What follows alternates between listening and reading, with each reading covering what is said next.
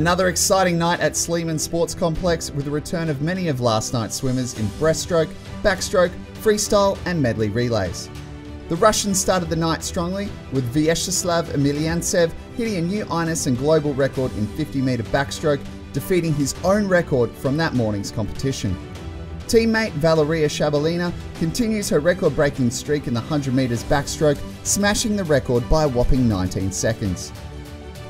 Signe Johansson competed in the new II3 category from the Faroe Islands and continued her medal streak with gold in the 50-metre backstroke and picked up silver in the 100-metre breaststroke. Australian relay teams are proving to be unstoppable at the 2019 Global Games after impressive performance from the men and women's relay team on Monday. The 4x100 men's freestyle team continued the trend by breaking the Paralympic record. Yeah, it was awesome. The boys did awesome to start me off, and yeah, we brought it home on the end. In the women's 4x100 metre relay, Brazil held on to the Global Games title by taking home the gold. However, the mixed relay event stunned crowds as they watched a tight battle between Russia and Hong Kong.